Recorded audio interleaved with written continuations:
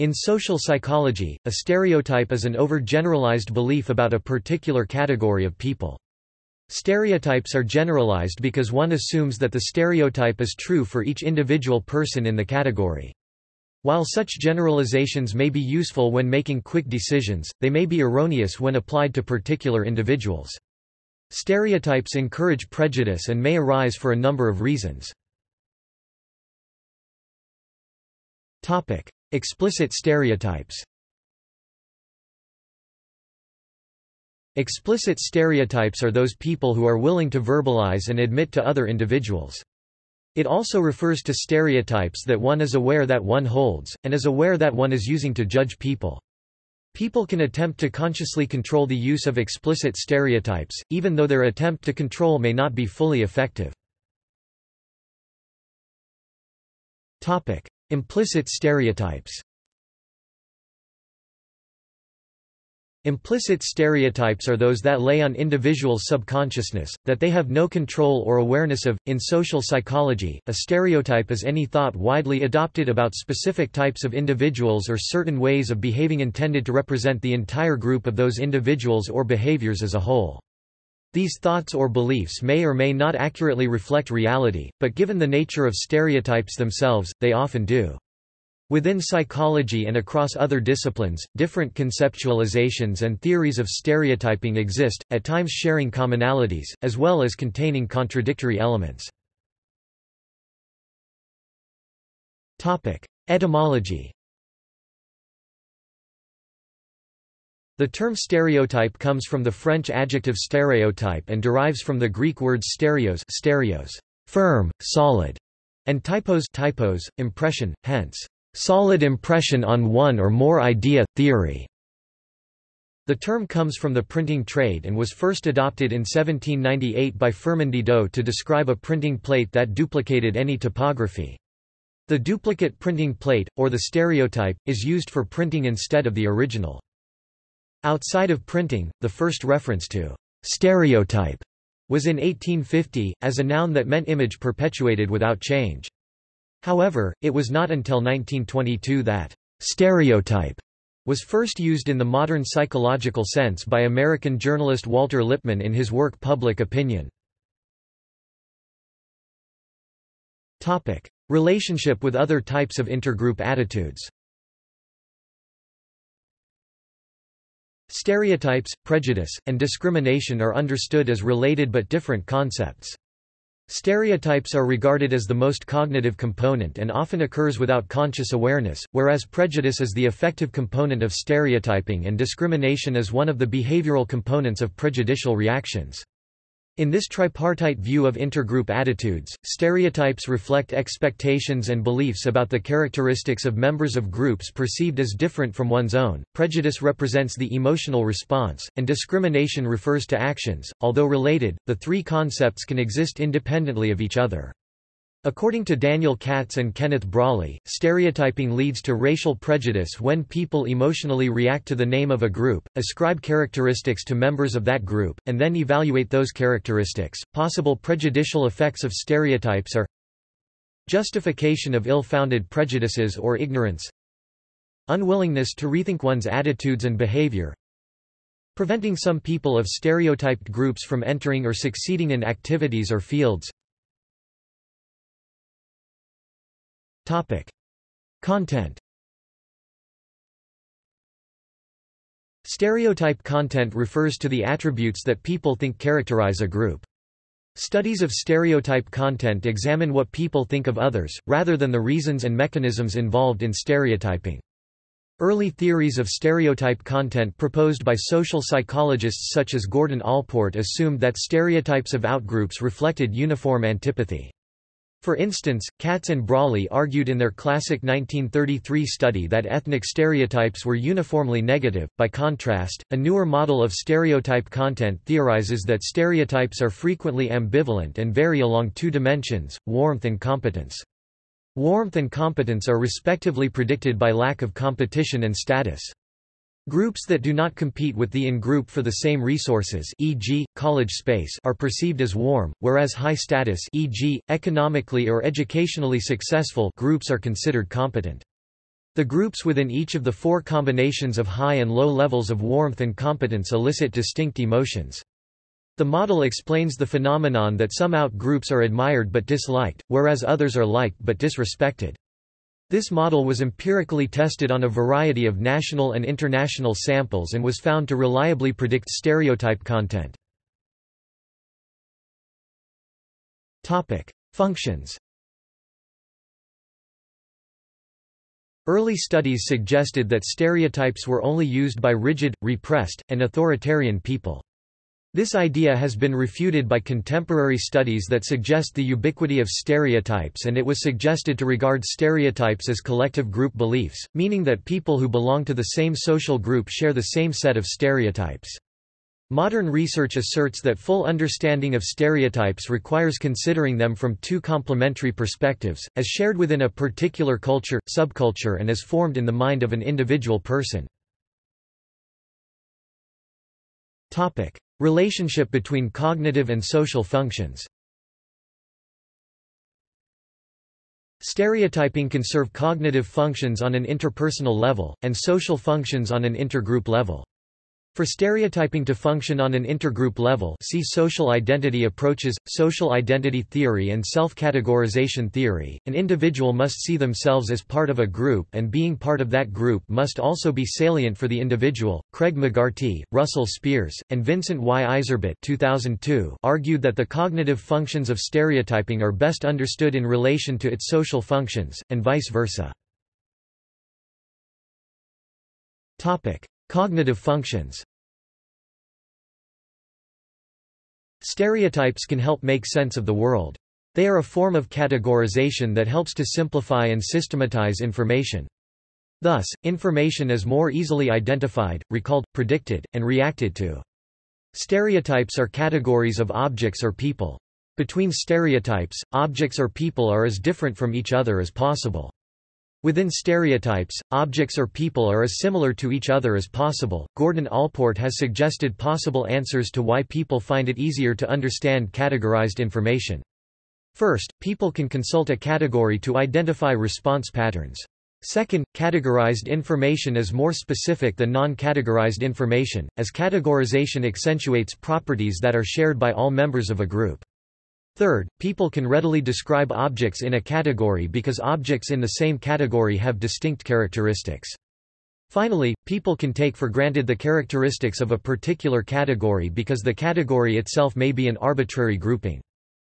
A complementary perspective theorizes how stereotypes function as time and energy savers that allow people to act more efficiently. Yet another perspective suggests that stereotypes are people's biased perceptions of their social contexts.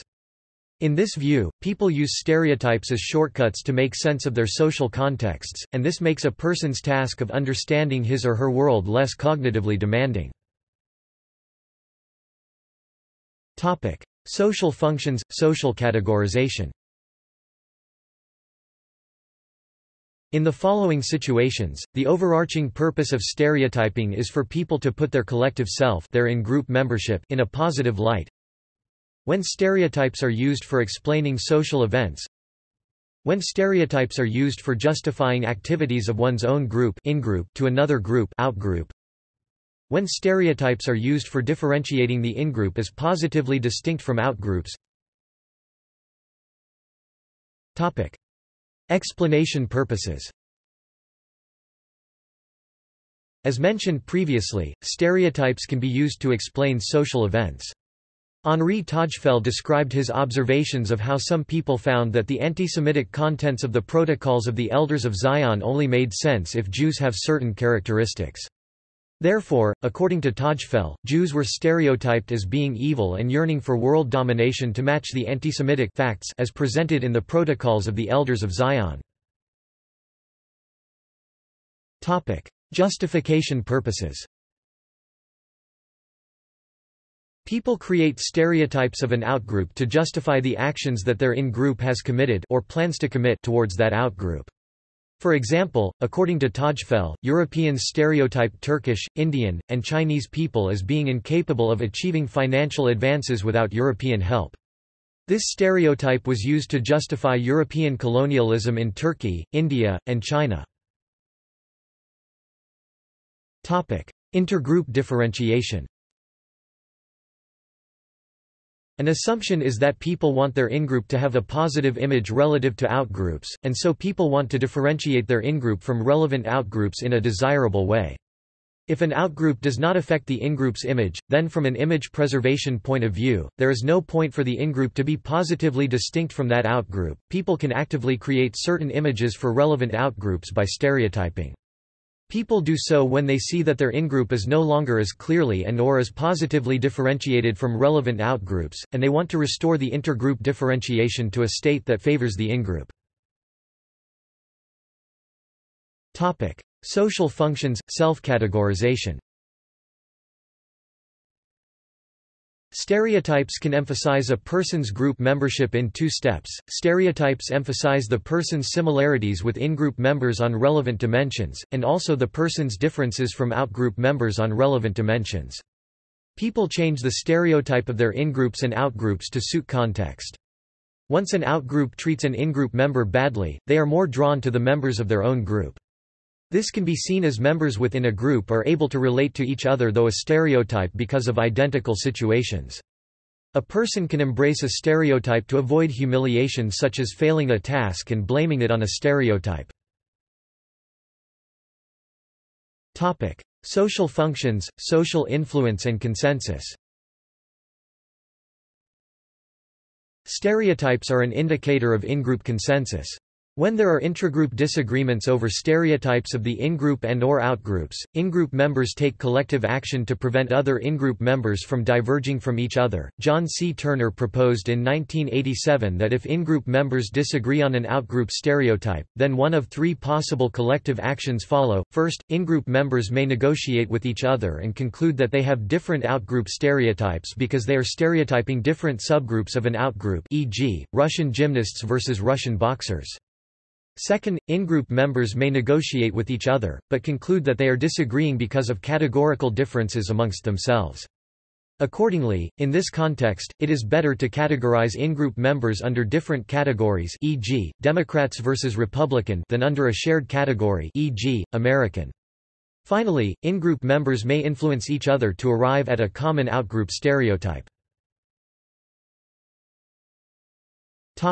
Formation.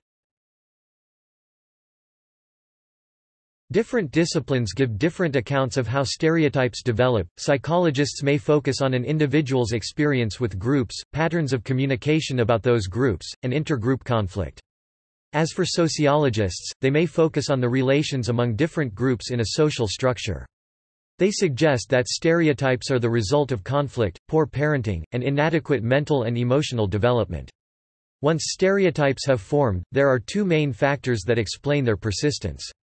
First, the cognitive effects of schematic processing, see schema, make it so that when a member of a group behaves as we expect, the behavior confirms and even strengthens existing stereotypes. Second, the affective or emotional aspects of prejudice render logical arguments against stereotypes ineffective in countering the power of emotional responses. Correspondence bias. Correspondence bias refers to the tendency to ascribe a person's behavior to disposition or personality, and to underestimate the extent to which situational factors elicited the behavior. Correspondence bias can play an important role in stereotype formation. For example, in a study by Roger and Iserbit 1999, participants watched a video showing students who were randomly instructed to find arguments either for or against euthanasia. The students that argued in favor of euthanasia came from the same law department or from different departments. Results showed that participants attributed the students' responses to their attitudes, although it had been made clear in the video that students had no choice about their position. Participants reported that group membership, i.e., the department that the students belonged to, affected the students' opinions about euthanasia. Law students were perceived to be more in favor of euthanasia than students from different departments, despite the fact that a pretest had revealed that subjects had no pre-existing expectations about attitudes toward euthanasia and the department that students belonged to. The attribution error created the new stereotype that law students are more likely to support euthanasia. Neer et al. 2012 found that people who tend to draw dispositional inferences from behavior and ignore situational constraints are more likely to stereotype low-status groups as incompetent and high-status groups as competent. Participants listened to descriptions of two fictitious groups of Pacific Islanders, one of which was described as being higher in status than the other. In a second study, subjects rated actual groups, the poor and wealthy, women and men, in the United States in terms of their competence. Subjects who scored high on the measure of correspondence bias stereotyped the poor, women, and the fictitious lower-status Pacific Islanders as incompetent, whereas they stereotyped the wealthy, men, and the high-status Pacific Islanders as competent. The correspondence bias was a significant predictor of stereotyping even after controlling for other measures that have been linked to beliefs about low-status groups, the just world hypothesis and social dominance orientation. Illusory correlation. Research has shown that stereotypes can develop based on a cognitive mechanism known as illusory correlation, an erroneous inference about the relationship between two events. If two statistically infrequent events co-occur, observers overestimate the frequency of co-occurrence of these events. The underlying reason is that rare, infrequent events are distinctive and salient and, when paired, become even more so. The heightened salience results in more attention and more effective encoding, which strengthens the belief that the events are correlated. In the intergroup context, illusory correlations lead people to misattribute rare behaviors or traits at higher rates to minority group members than to majority groups, even when both display the same proportion of the behaviors or traits. Black people, for instance, are a minority group in the United States, and interaction with blacks is a relatively infrequent event for an average white American. Similarly, undesirable behavior, e.g. crime, is statistically less frequent than desirable behavior. Since both events, blackness and undesirable behavior, are distinctive in the sense that they are infrequent, the combination of the two leads observers to overestimate the rate of co-occurrence. Similarly, in workplaces where women are underrepresented and negative behaviors such as errors occur less frequently than positive behaviors, women become more strongly associated with mistakes than men. In a landmark study, David Hamilton and Richard Gifford (1976) examined the role of illusory correlation in stereotype formation. Subjects were instructed to read descriptions of behaviors performed by members of groups A and B. Negative behaviors outnumbered positive actions and Group B was smaller than Group A, making negative behaviors and membership in Group B relatively infrequent and distinctive. Participants were then asked who had performed a set of actions. A person of Group A or Group B. Results showed that subjects overestimated the frequency with which both distinctive events, membership in Group B and negative behavior, co-occurred, and evaluated Group B more negatively. This despite the fact the proportion of positive to negative behaviors was equivalent for both groups and that there was no actual correlation between group membership and behaviors. Although Hamilton and Gifford found a similar effect for positive behaviors as the infrequent events, a meta-analytic review of studies showed that illusory correlation effects are stronger when the infrequent, distinctive information is negative. Hamilton and Gifford's distinctiveness-based explanation of stereotype formation was subsequently extended. A 1994 study by McConnell, Sherman, and Hamilton found that people formed stereotypes based on information that was not distinctive at the time of presentation, but was considered distinctive at the time of judgment. Once a person judges non-distinctive information in memory to be distinctive, that information is re-encoded and re-represented as if it had been distinctive when it was first processed. Common environment. One explanation for why stereotypes are shared is that they are the result of a common environment that stimulates people to react in the same way. The problem with the common environment explanation in general is that it does not explain how shared stereotypes can occur without direct stimuli. Research since the 1930s suggested that people are highly similar with each other in how they describe different racial and national groups, although those people have no personal experience with the groups they are describing. Socialization and upbringing. Another explanation says that people are socialized to adopt the same stereotypes. Some psychologists believe that although stereotypes can be absorbed at any age, stereotypes are usually acquired in early childhood under the influence of parents, teachers, peers, and the media. If stereotypes are defined by social values, then stereotypes only change as per changes in social values. The suggestion that stereotype content depend on social values reflects Walter Lippmann's argument in his 1922 publication that stereotypes are rigid because they cannot be changed at will. Studies emerging since the 1940s refuted the suggestion that stereotype contents cannot be changed at will. Those studies suggested that one group's stereotype of another group would become more or less positive depending on whether their intergroup relationship had improved or degraded. Intergroup events, e.g., World War II, Persian Gulf conflict, often changed intergroup relationships. For example, after World War II, black American students held a more negative stereotype of people from countries that were the United States' World War II enemies. If there are no changes to an intergroup relationship, then relevant stereotypes do not change. Intergroup relations. According to a third explanation, shared stereotypes are neither caused by the coincidence of common stimuli, nor by socialization. This explanation posits that stereotypes are shared because group members are motivated to behave in certain ways, and stereotypes reflect those behaviors. It is important to note from this explanation that stereotypes are the consequence, not the cause, of intergroup relations. This explanation assumes that when it is important for people to acknowledge both their in-group and out-group, they will emphasize their difference from out-group members, and their similarity to in-group members. Activation.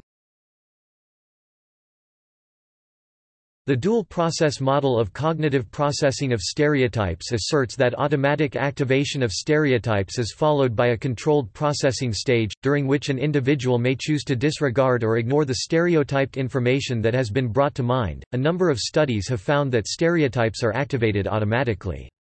Patricia Devine 1989, for example, suggested that stereotypes are automatically activated in the presence of a member or some symbolic equivalent of a stereotyped group, and that the unintentional activation of the stereotype is equally strong for high and low prejudice persons.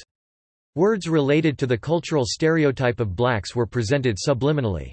During an ostensibly unrelated impression formation task, subjects read a paragraph describing a race-unspecified target person's behaviors and rated the target person on several trait scales. Results showed that participants who received a high proportion of racial words rated the target person in the story as significantly more hostile than participants who were presented with a lower proportion of words related to the stereotype. This effect held true for both high and low prejudice subjects as measured by the modern racism scale. Thus, the racial stereotype was activated even for low prejudice individuals who did not personally endorse it. Studies using alternative priming methods have shown that the activation of gender and age stereotypes can also be automatic. Subsequent research suggested that the relation between category activation and stereotype activation was more complex. Lepore and Brown 1997, for instance, noted that the words used in Devine's study were both neutral category labels, e.g., blacks, and stereotypic attributes, e.g., lazy. They argued that if only the neutral category labels were presented, people high and low in prejudice would respond differently. In a design similar to Devine's, Lepore and Brown primed the category of African Americans using labels such as blacks and West Indians, and then assessed the differential activation of the associated stereotype in the subsequent impression formation task. They found that high prejudice participants increased their ratings of the target person on the negative stereotypic dimensions and decreased them on the positive dimension, whereas low prejudice subjects tended in the opposite direction. The results suggest that the level of prejudice and stereotype endorsement affects people's judgments when the category, and not the stereotype per se, is primed. Research has shown that people can be trained to activate counterstereotypic information and thereby reduce the automatic activation of negative stereotypes. In a study by Kawakami et al., 2000, for example, participants were presented with a category label and taught to respond "no" to stereotypic traits and "yes" to non-stereotypic traits. After this training period, subjects showed reduced stereotype activation. This effect is based on the learning of new and more positive stereotypes rather than the negation of already existing ones. Automatic behavioral outcomes. Empirical evidence suggests that stereotype activation can automatically influence social behavior. For example, Barg, Chen, and Burroughs 1996 activated the stereotype of the elderly among half of their participants by administering a scrambled sentence test where participants saw words related to age stereotypes. Subjects primed with the stereotype walked significantly more slowly than the control group, although the test did not include any words specifically referring to slowness, thus acting in a way that the stereotype suggests that elderly people will act. In another experiment, Barg, Chen, and Burroughs also found that because the stereotype about blacks includes the notion of aggression, subliminal exposure to black faces increased the likelihood that randomly selected white college students reacted with more aggression and hostility than participants who subconsciously viewed a white face. Similarly, Carell et al. 2002 showed that activated stereotypes about blacks can influence people's behavior. In a series of experiments, black and white participants played a video game, in which a black or white person was shown holding a gun or a harmless object, e.g., a mobile phone.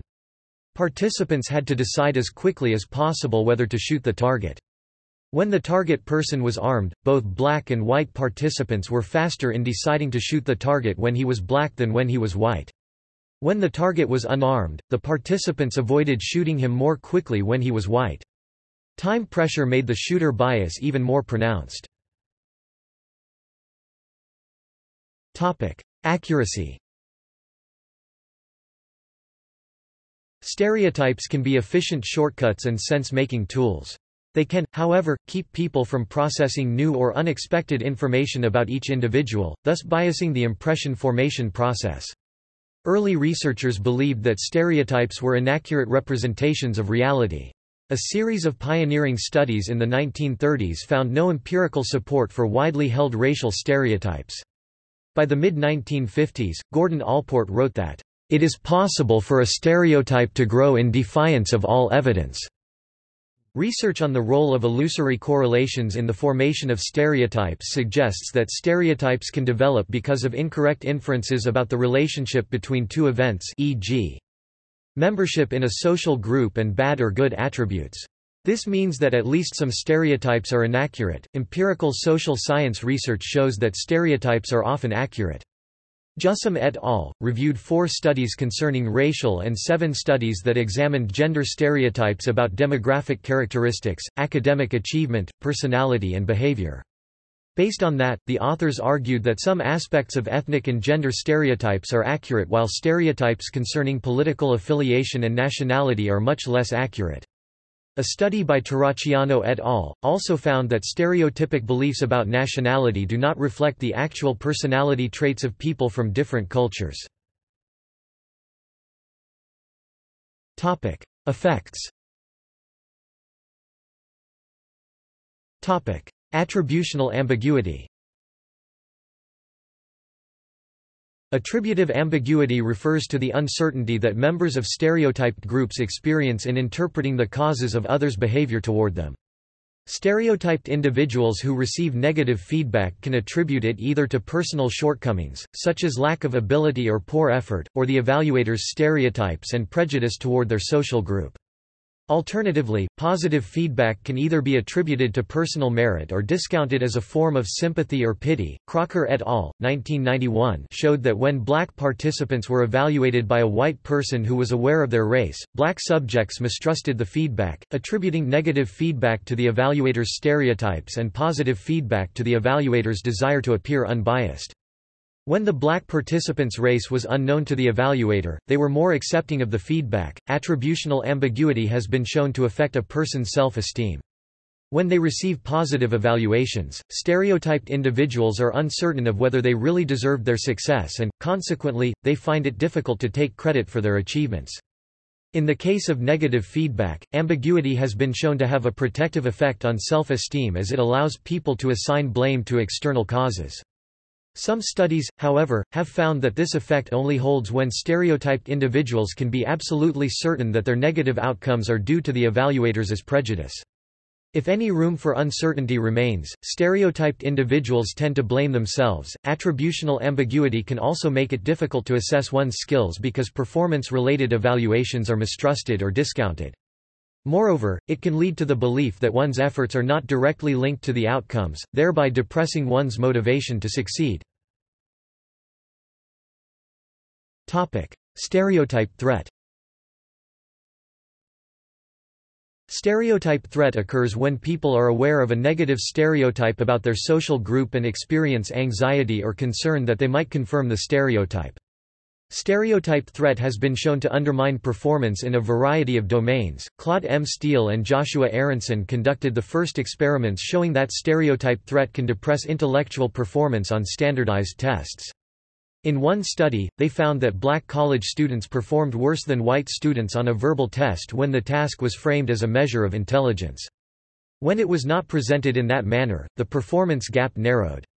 Subsequent experiments showed that framing the test as diagnostic of intellectual ability made black students more aware of negative stereotypes about their group, which in turn impaired their performance. Stereotype threat effects have been demonstrated for an array of social groups in many different arenas, including not only academics but also sports, chess and business. Not only has stereotype threat been widely criticized on a theoretical basis, but has failed several attempts to replicate its experimental evidence. The findings in support of the concept have been suggested by multiple methodological reviews to be the product of publication bias. Self-fulfilling prophecy. Stereotypes lead people to expect certain actions from members of social groups. These stereotype-based expectations may lead to self-fulfilling prophecies, in which one's inaccurate expectations about a person's behavior, through social interaction, prompt that person to act in stereotype-consistent ways, thus confirming one's erroneous expectations and validating the stereotype. Word, Zana, and Cooper 1974 demonstrated the effects of stereotypes in the context of a job interview. White participants interviewed black and white subjects who, prior to the experiments, had been trained to act in a standardized manner. Analysis of the videotaped interviews showed that black job applicants were treated differently. They received shorter amounts of interview time and less eye contact. Interviewers made more speech errors, e.g., stutters, sentence incompletions, incoherent sounds, and physically distanced themselves from black applicants. In a second experiment, trained interviewers were instructed to treat applicants, all of whom were white, like the whites or blacks had been treated in the first experiment. As a result, applicants treated like the blacks of the first experiment behaved in a more nervous manner and received more negative performance ratings than interviewees receiving the treatment previously afforded to whites. A 1977 study by Snyder, Tank, and Bershed found a similar pattern in social interactions between men and women. Male undergraduate students were asked to talk to female undergraduates, whom they believed to be physically attractive or unattractive, on the phone.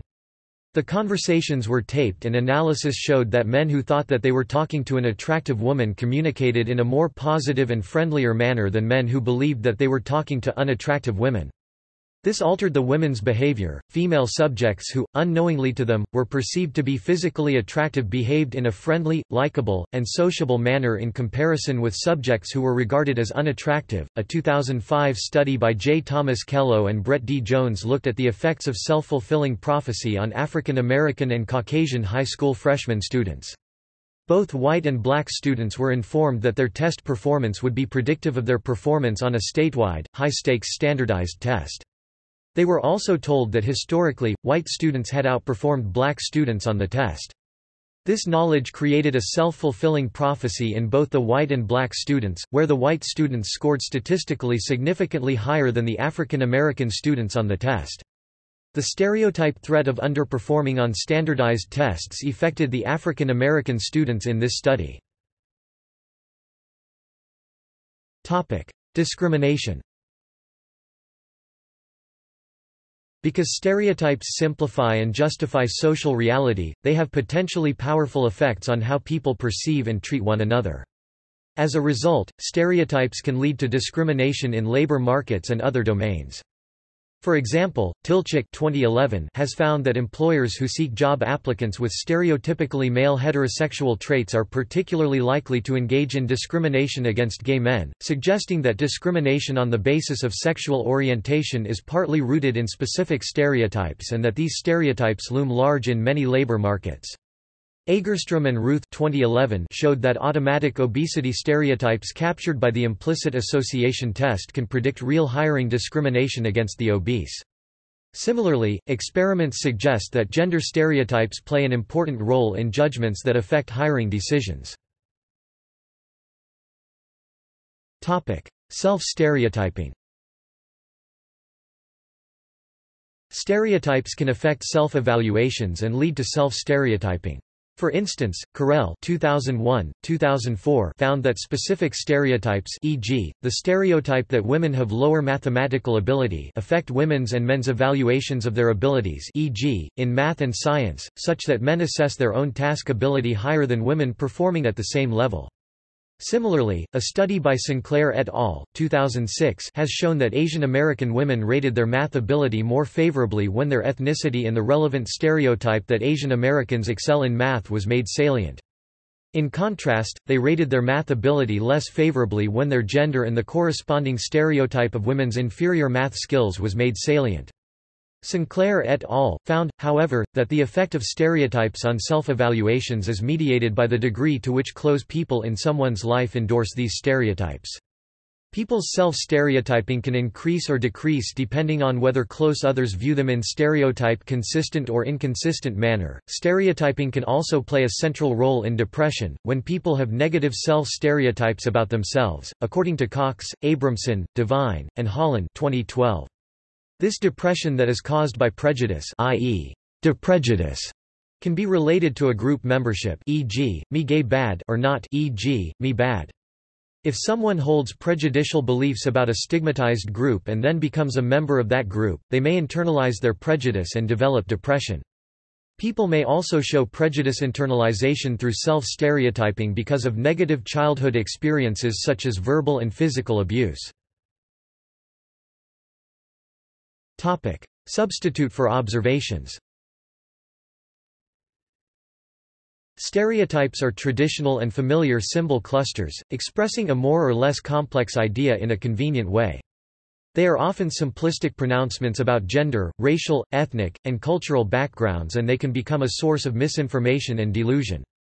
For example, in a school when students are confronted with the task of writing a theme, they think in terms of literary associations, often using stereotypes picked up from books, films, and magazines that they have read or viewed. The danger in stereotyping lies not in its existence, but in the fact that it can become a substitute for observation and a misinterpretation of a cultural identity. Promoting information literacy is a pedagogical approach that can effectively combat the entrenchment of stereotypes. The necessity for using information literacy to separate multicultural fact from fiction is well illustrated with examples from literature and media. Topic: Role in art and culture. Stereotypes are common in various cultural media, where they take the form of dramatic stock characters.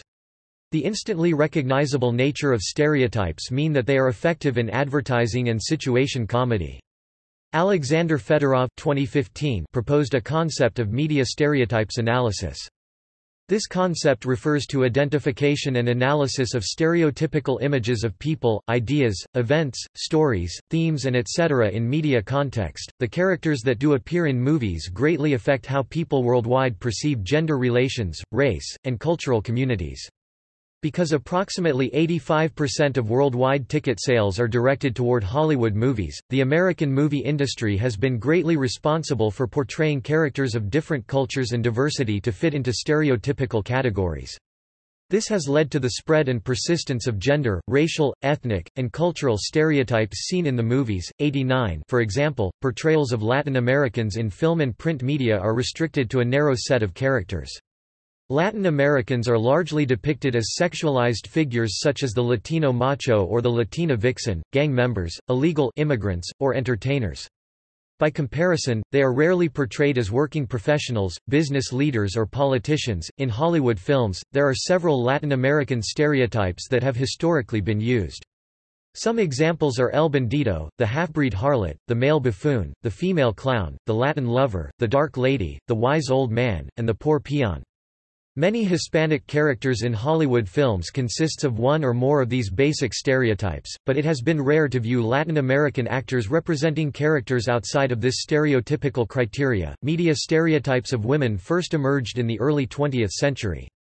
Various stereotypic depictions or types of women appeared in magazines, including Victorian ideals of femininity, the New Woman, the Gibson Girl, the Femme Fatale, and the Flapper. 88 stereotypes are also common in video games, with women being portrayed as stereotypes such as the damsel in distress or as sexual objects. See gender representation in video games. Studies show that minorities are portrayed most often in stereotypical roles such as athletes and gangsters. See racial representations in video games. In literature and art, stereotypes are cliched or predictable characters or situations. Throughout history, storytellers have drawn from stereotypical characters and situations to immediately connect the audience with new tales. See also References Further reading Hilton, James L., von Hippel, William 1996. Stereotypes. Annual Review of Psychology. 47 237 and n-271. doi 10.1146 anorav.psych.47.1.237 PMID 15012482 Stuart Ewan, Elizabeth Ewan, Typecasting, On the Arts and Sciences of Human Inequality. New York, 7 Stories Press 2006. Stereotype and Society, a major resource, constantly updated and archived. Regenberg, Nina 2007. Are Blondes Really Dumb? In Mind 3. Archived from the original on 26 July 2011. Retrieved 4 May 2010. Are Stereotypes True? Stereotype Susceptibility, Identity Salience and Shifts in Quantitative Performance, Margaret Shee, Todd L. Pitinsky, Nalini Ambati. Research about the effects of positive and negative stereotypes on encouraging, discouraging performance. Turner, Chris 2004. Planet Simpson, How a Cartoon Masterpiece Documented an Era and Defined a Generation. Forward by Douglas Copeland, 1st ed. Toronto, Random House Canada. ISBN 978-0679313182. OCLC 55682258. Crawford, M. and Unger, R. 2004. Women and Gender, A Feminist Psychology. McGraw-Hill, New York. New York, 45–49. Spitzer, B. L., Henderson, K., Xavian, M. T. 1999. Gender Differences in Population versus Media Body Sizes, A Comparison Over 4 Decades. Sex Roles. 40 7/8, 545–565. doi 10.1023 a 1,818,836,029,738. Topic: External links. Interview with social psychologists Susan Fiske and Mike North about the stereotyping of older people. How Gender Stereotypes Influence Emerging Career Aspirations, lecture by Stanford University sociologist Shelley Carell on 21 October 2010. Social Psychology Network Stereotyping. Stereotypes, Media Smarts, Canada's Centre for Digital and Media Literacy. Age and Health-Based Stereotyping. Age and Health-Based Stereotyping